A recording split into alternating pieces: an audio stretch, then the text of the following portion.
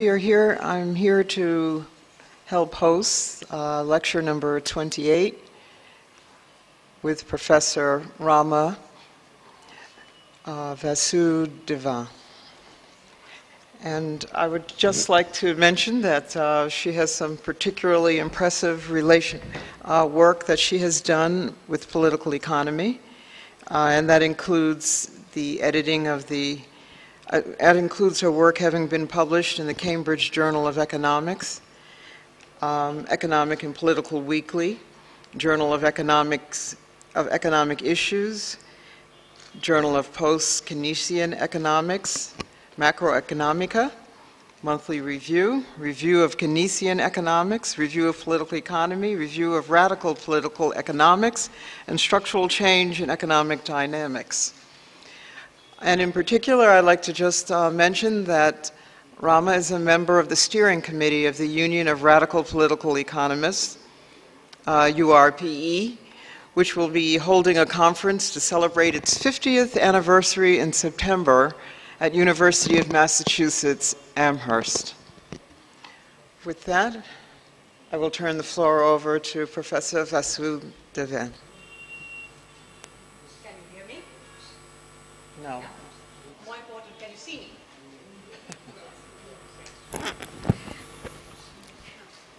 Yeah? Yeah, better. Okay. So it has been a privilege to be part of this conference, and I'm really honored to be invited to give the Henri Lefebvre lecture. Thank you to all the organizers.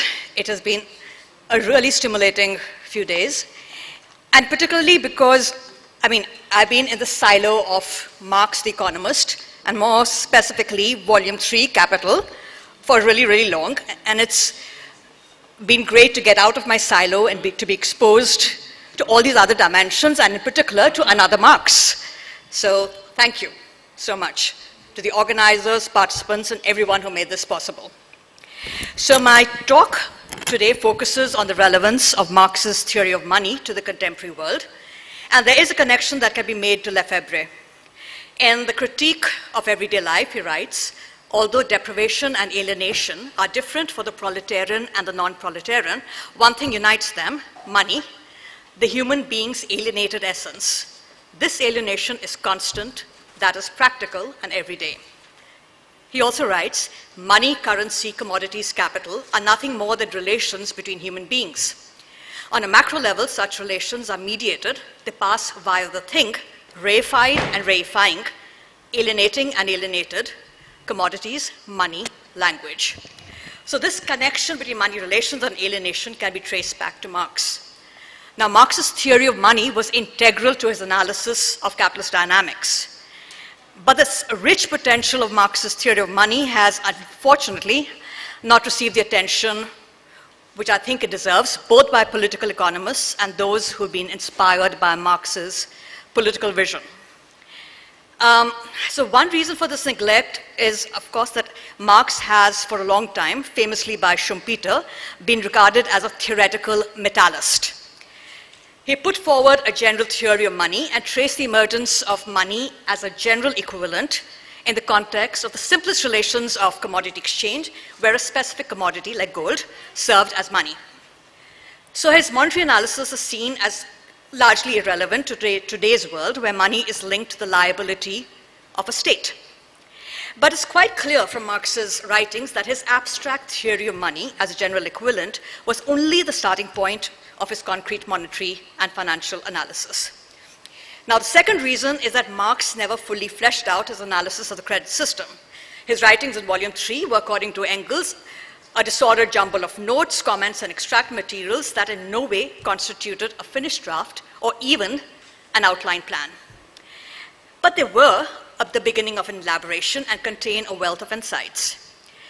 The full development of the consequences of his theory for the complex monetary and financial phenomena of today is a challenge that Marxist political economists need to address. So I'm going to begin by highlighting some aspects of the analytical approach Marx deployed in theorizing money. Then I'll turn to the concrete analysis of financial markets in the 19th century as a prelude to comprehending the contemporary international monetary system. The idea being is to trace his analysis of credit money elaborated to understand a credit money standard, both domestically and internationally. Okay, so Marx's fundamental insight is that money expresses and establishes social relations. From this insight, he develops his conception of credit as a means of acquiring absolute command over property and capital.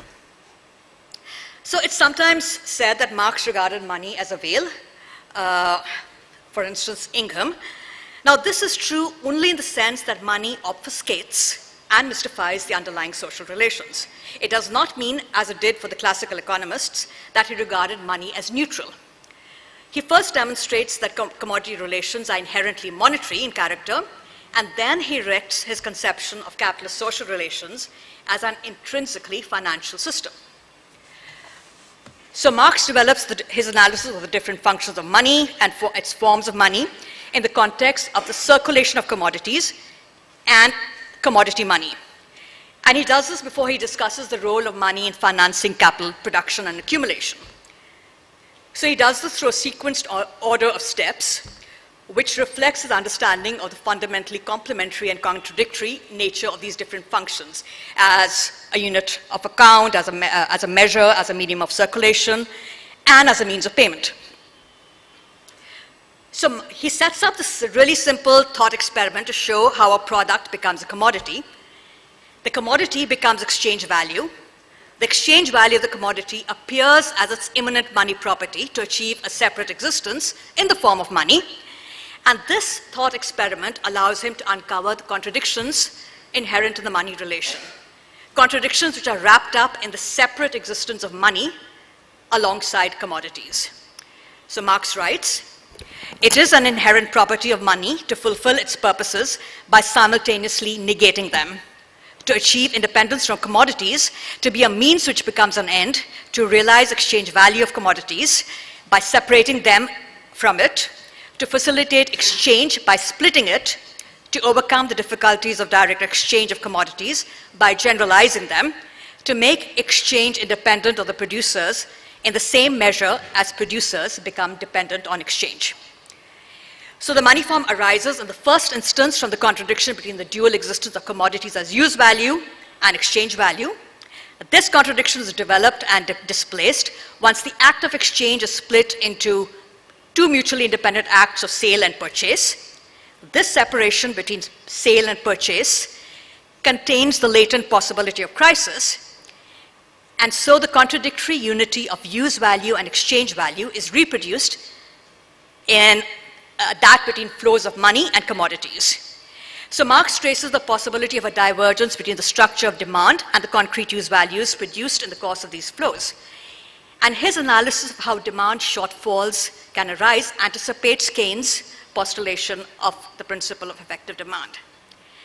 But Marx also points to two further levels of contradictions in the Grundrisse. The first arises when the overall movement of exchange itself becomes separate from the exchangers. The sphere of commerce, concerned solely with exchange for the sake of exchange and not for consumption, interposes itself between the circulation of commodities produced under various social conditions. This becomes the basis of the emergence of merchant capital, the oldest historical mode in which capital has an independent existence. Production for exchange and consumption is subsumed to the imperatives of commerce, buying cheap in order to sell dear, with the specific aim of accumulating money, not commodities. Finally, the contradictions of the money form, which continue to unfold in the operations of the sphere of credit and finance, which separates from the sphere of commerce. So the contradictions now appear as a disjunction between the money's role as a universal equivalent and also as a particular commodity, which is subject to particular conditions of exchange in its exchange with all other commodities. These conditions can contradict its general unconditional exchangeability. So if posed in terms of commodity money standard or gold standard, this points to the contradiction between the value of money expressed as an expression of exchange value of all commodities and its particular value as a produced commodity, gold or whatever.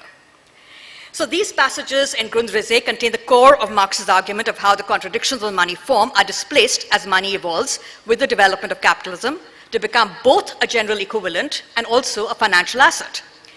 In fact, this formulation of the development or displacement of the contradictions of the money form in Grundrisse provide a kind of a roadmap to integrating the concrete discussion of credit and finance in Capital Volume 3 with the abstract theory of Capital Volume 1.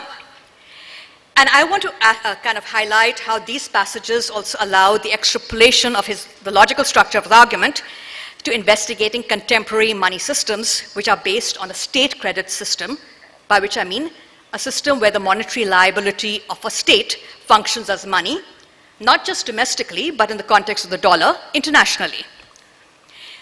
So the critical link in the evolution of the state credit standard is money in its role as a means of payment. This basically means money becomes a tradable promise to pay. So Marx investigated how money's function as a means of payment springs directly out of its role in commerce. And while credit money plays a limited role when capitalism is not yet developed, the credit economy develops on the basis of the monetary economy with the growth and spread of capitalism, and eventually comes to dominate and replace it. So he constructs his theory of credit as a secondary, concrete layer of his analysis, but it plays a really integral role in his analysis of capitalist dynamics, and it reflects the full fruition of the money form in capitalism. And his argument clarifies the monetary roots of the credit system. So he draws this analogy between the relationship of the monetary system to the credit system, comparing it to that between Catholicism and Protestantism. He says the monetary system is essentially a Catholic institution. The credit system is essentially Protestant. But the credit system does not emancipate itself from the basis of the monetary system any more than Protestantism has emancipated itself from the foundations of Catholicism. So the forms of credit money in the early 19th century, which included bills of exchange, which are basically IOUs and bank deposits, which are basically the liability of a bank, this was the 19th century. And the credit system now has become considerably more complex, and the forms of credit money have also evolved to include things like repos, which I'll talk about in a bit, and what's been called shadow money today. So bills of exchange were promises to pay backed by private guarantees of financial institutions. Repos are promises to pay backed by tradable collateral. You basically sell an asset with a promise to buy it back at a certain date, at a certain price. So credit money is a logical and historical link between the monetary system and the financial system, and I will argue is also key to the development of and evolution of world money. So the forms of credit money which emerged in the financing of trade through the 19th century, they were the foundation of the capitalist financial system. The growing dominance of credit money in the financial system is fundamentally an expression of the separation of finance and money dealing from commerce that Marx alluded to in the passages from Grundrisse I referred to a moment ago. So it reflects the potential contradiction between money's value as a general equivalent and its particular valuation as an asset. In concrete practice, this contradiction between these values is expressed and resolved in the workings of the money market, where credit money and short-term paper are traded. In the early half of the 19th century, credit money in the form of bills of exchange played an important role in mediating inland trade in England. But by the latter half of the 19th century, the sterling bill was a dominant instrument mediating international trade, and the bill market had matured into this buoyant, well-developed money market centered around the City of London. So proliferating bill trade created private monetary mechanisms at a time when note issue by the Bank of England was still tied to gold reserves. And these mechanisms are crucial to fostering liquidity independent of these gold reserves. Marx had stressed that the mediation of this chain of payments by forms of credit money, like bills of exchange, does not do away with the need for cash payments in an absolute sense. In the historical context of the mid-19th century, when he was writing, the credit money mechanisms of the bill market were, in the final analysis, anchored to Bank of England notes. And the Bank of England notes were tied to gold reserves in the Bank of England vaults. So the monetary system then and now was constituted by a structured hierarchy of claims and liabilities, and at each level of this hierarchy, there's a higher form of money as a means of payment that can extinguish debts lower down in that hierarchy. So bills of exchange had to be settled in terms of Bank of England notes. Bank of England notes were ultimately settled through the payment of gold. There's thus, as Marx delineated, a contradiction inherent in this credit money system. As long as payments balance, it's merely functioning as a nominal form of a unit of account. But when payments don't balance and actual payments have to be made, money is not needed in this nominal form, but as money proper, something solid, the universal commodity. And this precipitates monetary crisis.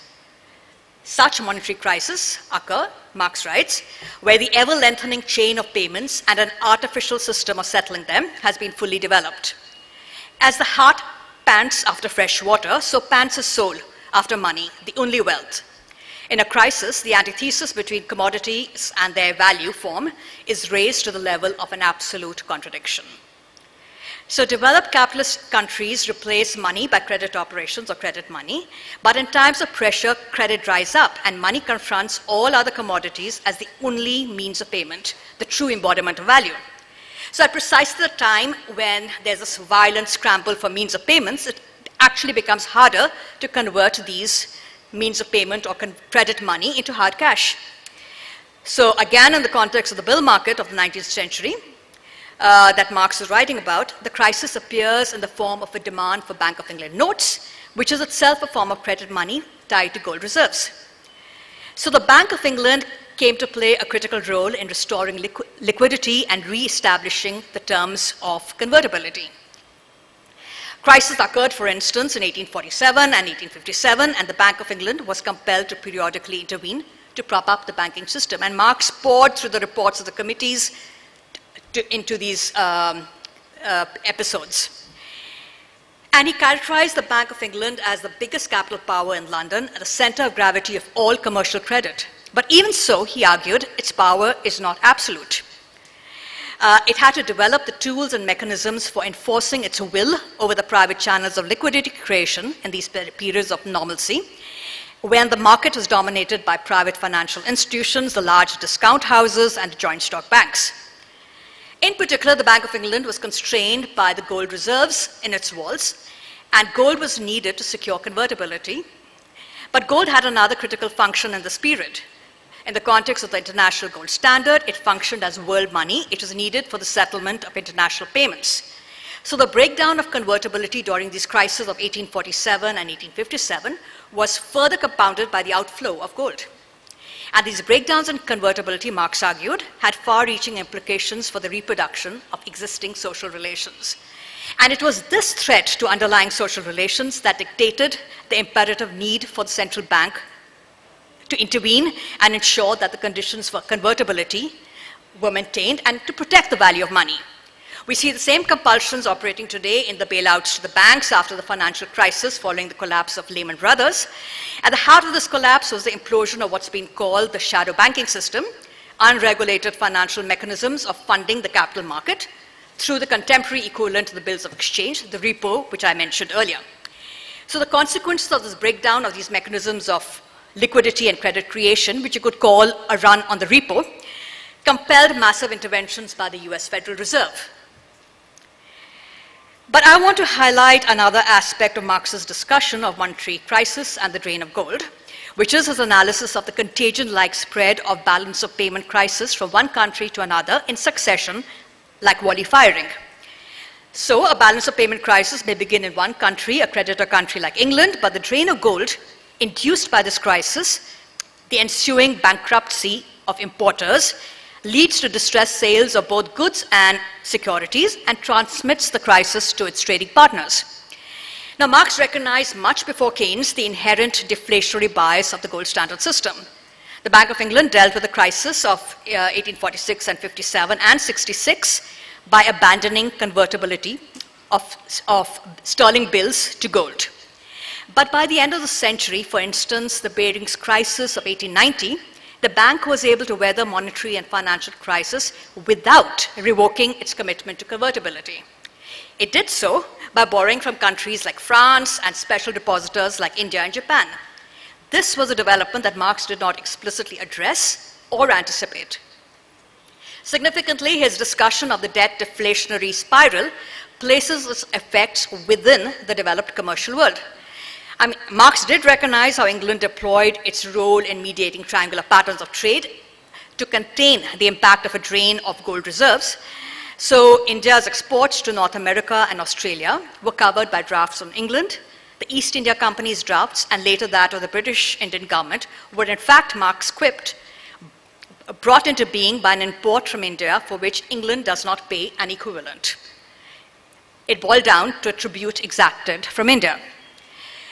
The historical evolution of the gold standard after Marx's death suggests it is countries like India and Japan which provided a critical source of short-term credit when other advanced capitalist countries like France proved less willing to lend to the Bank of England. The financial system centered around the City of London recycled these surpluses and then re-exported them to primary commodity exporters in Latin America and Australia.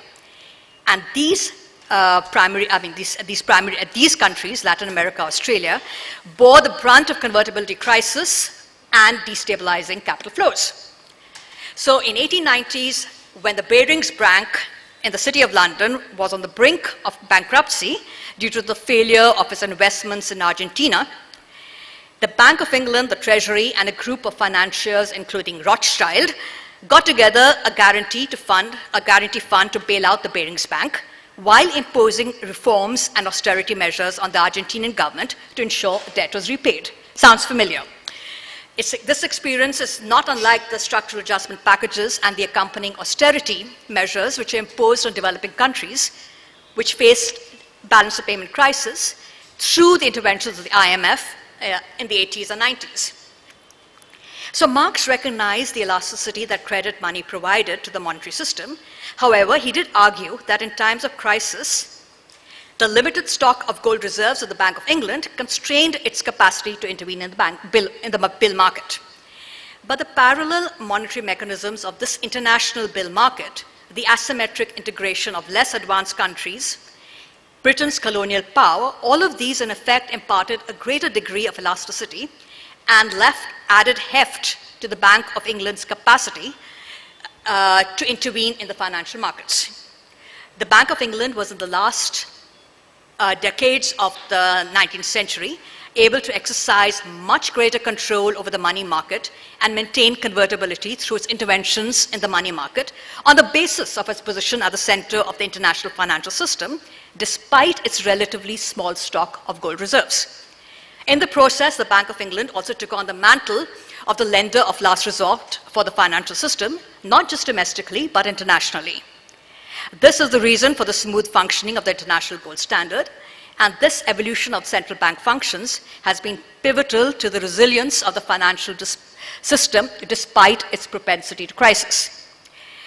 The international gold standard was in effect a British pound sterling standard, with the bill on London, a form of credit money, being used increasingly to finance trade and international transactions. The concrete history of the Bank of England intervention since the 1890s also reveals how the contemporary state credit standard evolved out of the state and central banks' attempts to manage and regulate these private money markets. Increased treasury operations of this period helped bolster the bank's control over the bill market. But in this period, the treasury bill was introduced. And with the introduction of the treasury bill, short-term claims on the state. So the private bill was a claim on financial institutions or whoever was the drawer of the bill. But these treasury bills was a claim on the state. And so you have short-term claims on the state which coming to play a greater role in the British money market. And this happens at precisely the time when the foreign bills of exchange, or the sterling bill, was declining in importance. In the process, gold was over time replaced by the monetary liability of Britain at the top of the monetary hierarchy, and the money market became linked much more closely to the management of public debt. The issue of public debt becomes central. And the issue of public debt also generates a parallel sphere of financial transactions which foster the growth of financial dealers and speculators. The liabilities of the state function in the hands of creditors, those who buy these bills and bonds, as a liquid asset that can be sold and resold multiple times, engendering the further growth of the financial system, and also the growth of a class of state creditors with a preferential claim to certain sums from the proceeds of taxation. What the buyers of public debt lend is transformed into tradable assets, which can be sold and resold, and it represents the creation and transfer of wealth to those who hold the debt, thus fostering the growth of what Marx called stock exchange gambling and a modern bankocracy. Public debt, to quote Marx again, performs the service of capital fallen from heaven. It breeds speculation and the concentration of wealth, and this connection between public debt and the growth and centralization of wealth, in particular, I mean, all the financial assets which are being created, and the development of the financial system. This underscored for Marx how public credit becomes the credo of capital, marking the capitalist era with its stamp. This is apparent in the confounding process through which the accumulation of debts appears as the accumulation of capital. To use Marx's evocative words, as with the stroke of the enchanter's wands, it endows unproductive money with the power of creation and thus turns it into capital, without forcing it to expose itself to the troubles and risks inseparable from its employment in industry or even usury. And so it would appear a nation becomes richer the more deeply it is in debt. The growing international credit system and that public debt fostered also obfuscated the sources of primitive accumulation in different parts of the world. Marx ascribes to public debt and the fiscal system corresponding to it a significant role both in capitalizing wealth and in the expropriation of the masses as a lever of primitive accumulation. There is thus a deep nexus between public debt and private finance, and this nexus has only become more entrenched through the 20th century.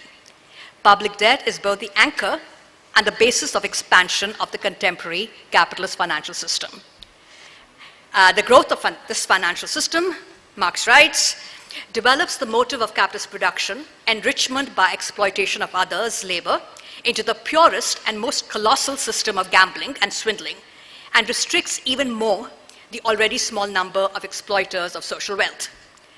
The structural implications of the rise to dominance of finance for growing inequality and concentration are, of course, of profound significance in the contemporary world. The implication of the state in the mechanisms of the financial market through monetary policy interventions and bank bailouts also highlights how the power of the state has become crucial to preserving this dominance and buttressing the resilience of the financial system. At the same time, the management of this growing scale of public debt is increasingly holding the state hostage to finance in what has been called the doom loop. What do I mean by that? The gambles of the financial system keep getting larger, threatening the functioning of the capitalist financial system. This necessitates larger and larger interventions by the state and central banks to restore the financial system, setting off a new round of debt, new round of gamble, and even more bailouts. So the stranglehold of finance becomes increasingly more powerful. So the money market where short-term bills are traded is a critical terrain where the connection between the financial system and the state credit is established. The liquidity of the private sterling bill in the 19th century was derived from the implicit backstop that the Bank of England provided. However, with the introduction of the Treasury bill and increasing recourse to Treasury bills in the money market after 1890, the money market began to trade directly in short-term claims of the state.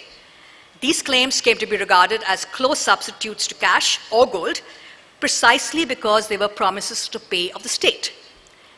This Treasury bill then became a critical anchor of the money market in the 20th century, and the credit system that had originated in private commercial transactions embedded in a system of private guarantees now discovered an instrument that was directly secured by the power and prestige of the state.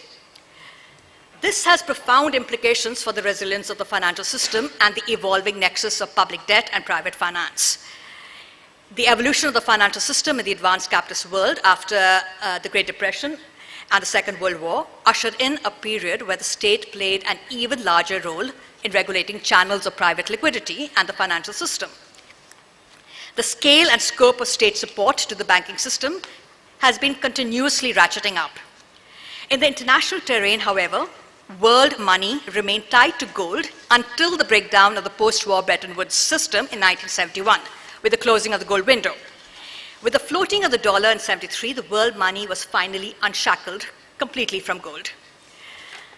The monetary liability of the dominant state, that of the US, became the basis for the international financial system, and the modern international monetary system evolved to a state credit standard hinged to the dollar. Now, money's role as world money arises with the development of world market and the extension of the international division of labor. The settlement of international payments with the transfer of world money is a means by which wealth is transferred from one nation to another, and wealth is redistributed internationally. So, as world money, money serves as the embodiment of social power internationally. Countries faced with a balance of payment deficit draw down their reserves of world money, and once that gets exhausted, they borrow in order to finance this deficit. The growing debt burden accentuates their subordinate international status and furthers the expropriation of their wealth. But with the emergence of the state credit standard, the deflationary adjustment mechanism, which I alluded to, gets affected. And even the pattern by which wealth is transferred from deficit countries to surplus countries and the reordering of power internationally as reserves are transferred, this also undergoes a change. With the international acceptance of the monetary liability of a state as world money, the state becomes a borrower of last resort, creating liquidity by acting like banks do when they borrow short and lend long. The ease of access to credit is key to the functioning of the state credit standard. It's the basis of the exorbitant privilege that the hegemonic country appropriates from the difference on the return on its monetary liability and the interest paid on foreign holdings of treasury bills, and the returns on its accumulation of foreign assets, the income it receives. And to wrap up, the evolution of the contemporary floating standard based on the US Treasury bill thus implies the emergence of an international monetary system based on the debt of the US state. The US Treasury bill is not simply the link between the US state and private capital markets. As world money, the dollar is the link between the US state and a hierarchy of other national states and private capital in the international sphere. The end of the Bretton Woods arrangements that turned to neoliberalism ushered in a period when developing countries were increasingly integrated to the financial system. And neoliberalism was advocated as a tool to sustain the dollar's international role and ended up reinforcing dollar dominance. The rise to dominance of finance, along with the profusion of financial assets, has become integral to the workings of the floating dollar standard, and the privileged role the dollar provides the US an extremely flexible credit line that allows it to run up deficits simply by issuing dollar debt. These mechanisms of dollar liquidity have also engendered the growing global imbalances, profound inequality, and the concentration of wealth, and have been fueling financial fragility. In fact, the crisis triggered in the wake of the collapse of Lehman Brothers reflects some of these tensions and vulnerabilities. While the crisis was in a very fundamental sense a crisis of dollar hegemony, the nexus between public debt and finance that lies at the core of the dominance of the dollar remains entrenched a decade after the crisis. The financial sector in the US has become even more concentrated. It has launched a concerted pushback against regulations. Investment banking is witnessing a resurgence. The casino of finance is back in business. The expanding balance sheets of central banks also reflect how deeply they're implicated in this process. While the history of the last century is testimony to the growing capacity of the state to act as lender of resort for the financial system and to ensure its resilience after each crisis, the growing scale of the casino and its consequences for growing inequality suggest that Marxist caution about the limits to the power of state has resonance today. The evolution of world money based on the international state credit standard expanded the capacity of the state and central banks at the center of the international financial system to manage the system. This power, however, is not absolute. Thank you.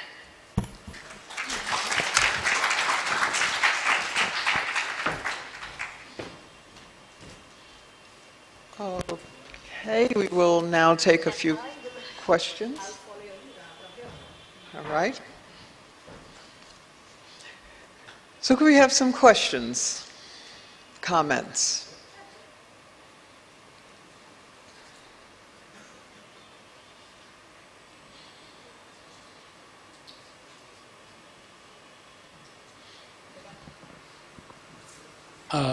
I have 2-3 questions. First one is, you had mentioned about the UK pound sterling gold standard. And I don't know whether you mentioned colonialism. In case you did, it's okay. In case you didn't, could you please clarify what role colonialism could have played in stabilizing that? Number one.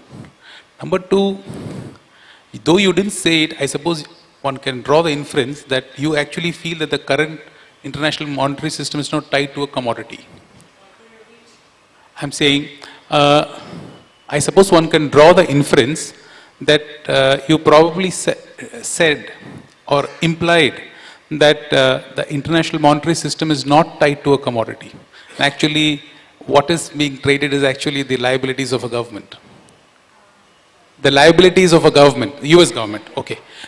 Oh, I want your reaction to the following argument, that actually the stability or the viability of the US dollar is connected to its control of the oil trade. This is a hypothesis. I want your reaction to that. Thank you. The hypothesis is that the viability of the US dollar is connected to its control over the oil trade. Oil trade, yeah, petroleum.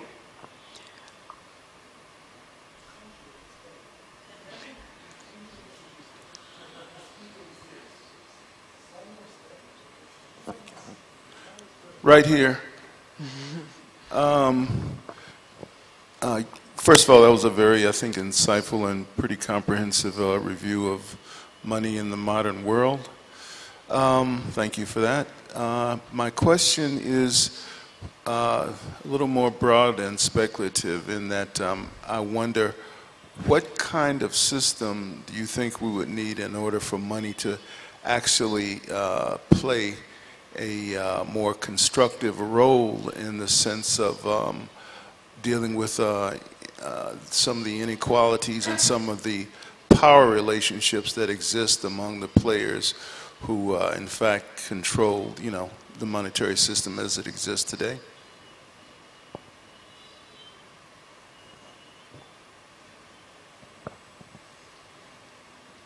Anyone else?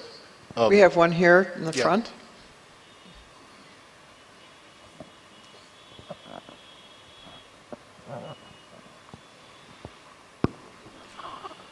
In your discussion, I think you discussed the money and the banking system as consisting the overall financial system. But I think if you see the recent past, say last 2-3 decades, a number of financial institutions as well as financial instruments have come up which plays probably a far more role than the money and the banking system. I think these financial systems and institutions are basically serve the purpose of the huge mobility that financial surpluses enjoy across the world. It would have been possible only with the banking system. Okay? And secondly, I also think, I'm not very sure, that these financial institutions and mechanisms play a, what might be called a hedging role for the production system. If these institutions are not there, the production system would have been vulnerable to far more ups and downs, which it would have been found difficult to adjust. I would like to have your comment on that.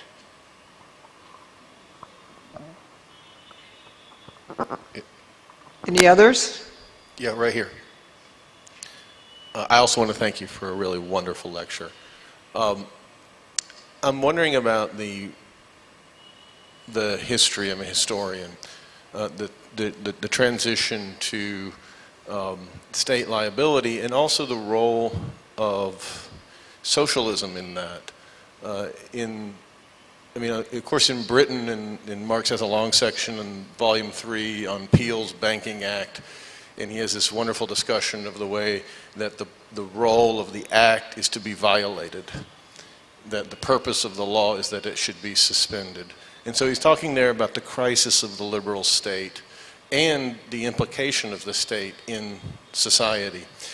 But when he looks at the French example and the Crédit Immobilier, there you have the Saint-Simonians directly involved in trying to transform the French state financial system under the empire. And so I'm wondering, where the 1840s, 50s, and 60s are in your analysis, or where the kind of dividing line is in this transition, and what the mechanisms are, and in particular what the threat of the rise of the socialist workers movement plays in that. I mean, it's a little bit clearer in the French case, but how you think of the British case in that. Okay. I'd like to add a question to the group myself. I wonder if you...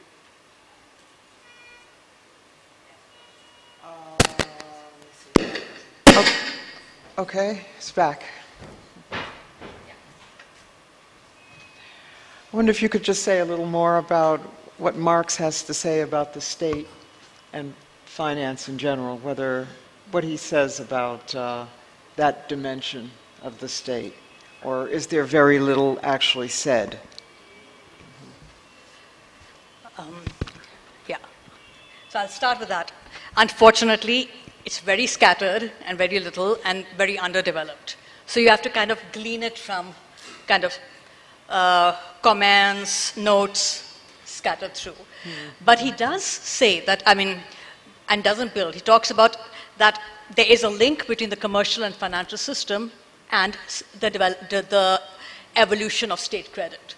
But he never actually kind of builds it. At least so one has to actually, that's the work we have to do. So, okay, so the colonialism here, I didn't mention it, but it's there, very much part of the, at least the early history of the gold standard, where colonial rule allowed Britain access to the surpluses of India, which were made available to the Bank of England in London. So it's not just home charges, but it's also all the surpluses. The excess gold was made available. And then also the way, without going into detail, the whole treatment of silver was all part of colonial policy to control gold reserves and have access to gold reserves. So it has a very important role, but it doesn't have to be colony. Japan was not a colony, and still Britain had its, Japan's surpluses were made available to the Bank of England. Okay? On oil, I actually don't agree with that thesis about it being linked to oil, either in terms of denomination of oil or because for me, it's at least in the understanding I've reached, is that it's related to, again, this capacity to borrow, the elasticity of a state credit standard when the liability of the state is the key. Depends, it's like a bank. As long as you can borrow, you can lend. And in boom times, you keep lending and then you borrow. In crisis time, there's a run. And you have to, your capacity to borrow is what's being kind of tested. And England negotiated that through the second half of the 19th century, and the US has been doing that. And my thesis in other work is that it does so by exporting crisis and fragility to debtor countries. So instead of the crisis hitting England or the US, the crisis hits Latin America in the 80s, Mexico and Asia in the 90s, and it's only in 2008, once developing countries have started holding reserves, that the crisis hits the US in the periphery within US, the subprime market, where the least creditworthy people borrow. Okay, so money.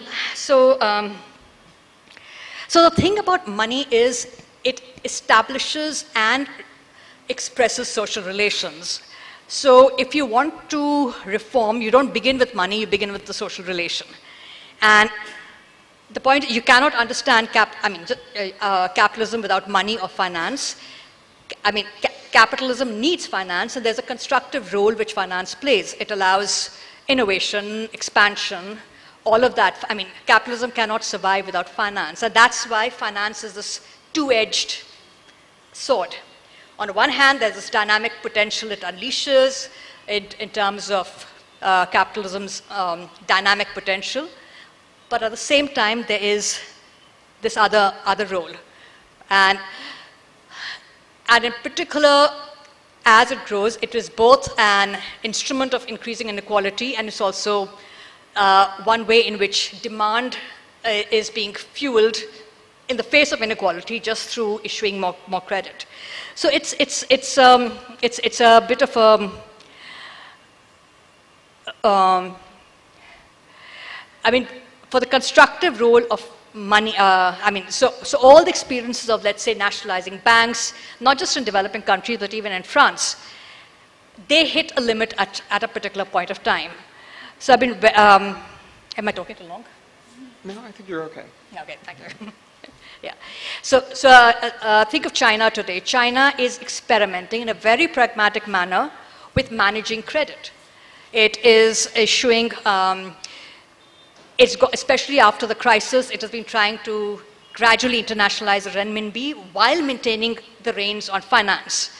And it is like riding a tiger, because China has discovered that the more it opens up, the more finance becomes ungovernable.